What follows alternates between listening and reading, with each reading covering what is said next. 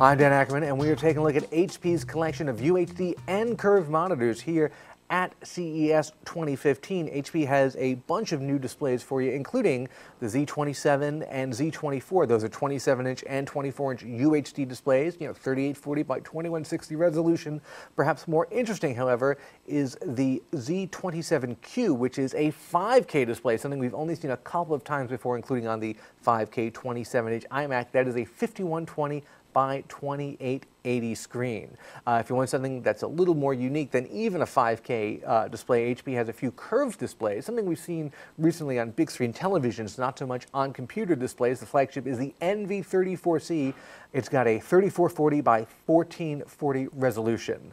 The Z27 and Z24 are going to start at $749 and $549. That 5K version of the Z27Q is going to be $1299, while the curved NV34C is going to be $999. They should all be available in the spring of 2015. I'm Dan Ackerman with HP's UHD and curved displays.